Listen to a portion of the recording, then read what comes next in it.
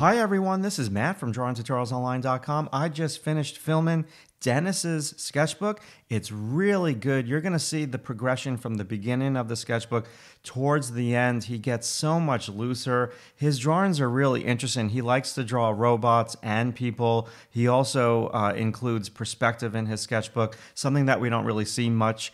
But yeah, if you like the video, give it a thumbs up. And if you haven't subscribed to the channel yet, definitely subscribe. I've got another sketchbook coming in a couple of weeks. So talk to you soon. Be good. Hey everyone, this is Matt from drawingtutorialsonline.com. It is late in the day and we only have a few students left, and we are blessed to have Dennis, who's going to share his sketchbook. Dennis, how are you? I'm good.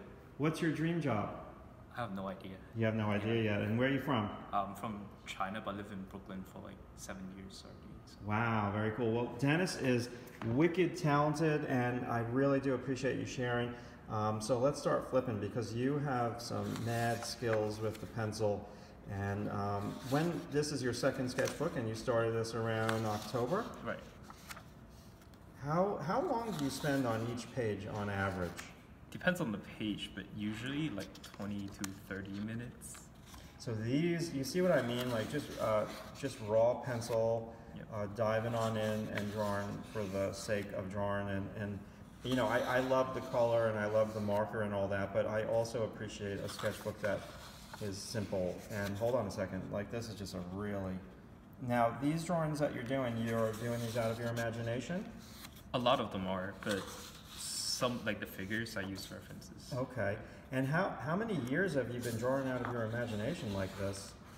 I haven't been counting, but since I was a kid, probably. Yeah.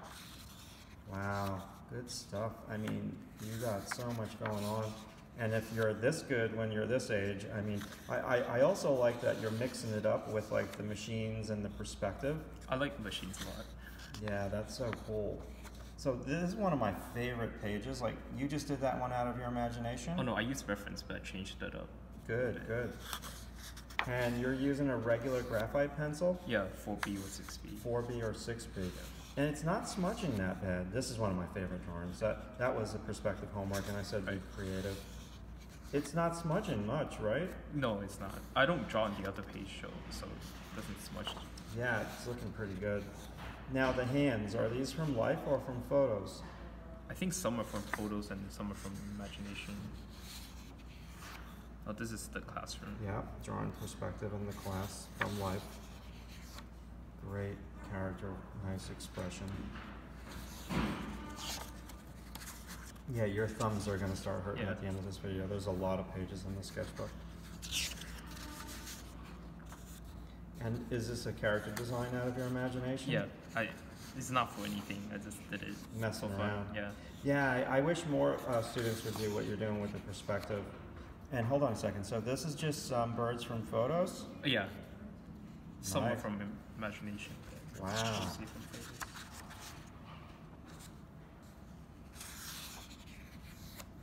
That's one of my favorites. I love that. Really good. I can't believe how they have not smudged. And that's a great character. Who's one of your inspirations? I have a lot, but I like Jake Parker, the creator of Inktober. I like Evan Amundsen, I think that's his name. Okay. I'm not too sure. Yeah, and a lot of concept artists in the industry. And dream job. Well, at first I thought about... Well, you said in the beginning of the video you don't know, but you have to have some. Give me like 2 areas. These are great drawings. I like these. Give me 2 things that you've taken from the class this semester that would have you lean towards one area of the profession versus another. Well, character design. The figure drawing in class pushed me to do more character design because it's figure drawing. I really wanted to do concept art at first for myself, but then it's kind of weird too because I like some concept art like character designs and object design, but I don't like some of the environment work, so I don't know which one to choose. I see. Yeah. Wow, we just passed a bunch of really wickedly good pages. That's so. This is just out of your imagination. Yeah, these are imagination. Yeah, those are great.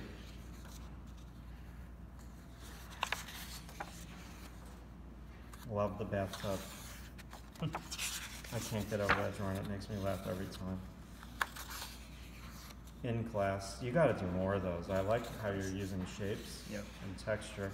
Sometimes I run out of time, so it's I see. finished. Character design. Life drawing. So it's nice. Your life drawings have a whole different touch than your memory drawings. Yeah, it's different.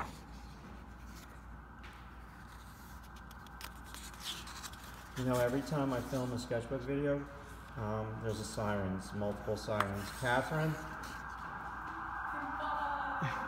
Say hello to Queens. Hello. 4-point perspective. Yeah, I didn't really understand the Okay, figure. we got to go over that again. Yeah. Nice. That's a great page. Just after I watched Spider-Man, I just I love the shapes. Wow, that's one of my favorite drawings in the whole book, the one to the left. yeah. Damn, lots of gesture.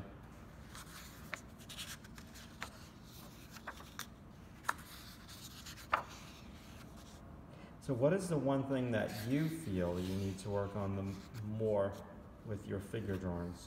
Probably more fluidity. I get stiff up sometimes, and I don't realize it until someone tells me it's stiff. I see.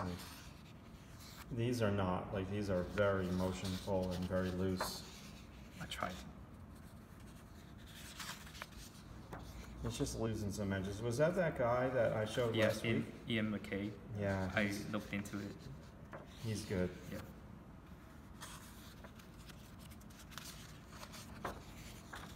Wow, love it. Is that Jeff? No, this is someone on the train station. I Looks drew just him. like Jeff. Yeah. He kind of strolls in with his headphones on. Yeah. Nice.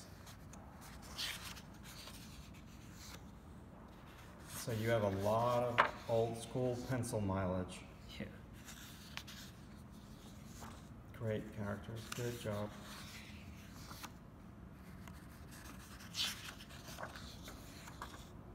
So you finished your sketchbook in like 2 months? About it. It's like near the end of the semester. You have loosened up. I can see that 1000% as we flip through. Mm. I think what happens when you do not use convex lines and you don't lose edges is when the drawings get a little stiff. So that's the one thing that you want to remember. Right. Because the drawings that I look at that are your loosest are where you lose the edges. Right. Did you, he was good today. Yeah. Wow. Last one of the semester. Yeah. One of the last ones. Yeah. Still a couple, 1 minute. Yeah. So, good job. Very good job. So why don't you go to your other sketchbook, your first one, and you don't have to take this one and put it down below, Okay. and just bring it to a page that you like, or Oh, I don't. yeah, you know what? Why don't you just face the sketchbook towards the viewer? Okay. Yep. Good. And just grab it on one end and just flip like you're flipping through a flip book, not page by page.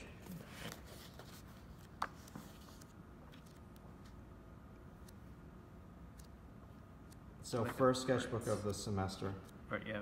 So you've definitely grown, and your drawings have become much more sophisticated, but you have a ton of natural talent. I like what you're doing with the marker. I experimented more. So this is, yeah, this is more back in September. Good stuff. I mean, excellent. Very unique sketchbook.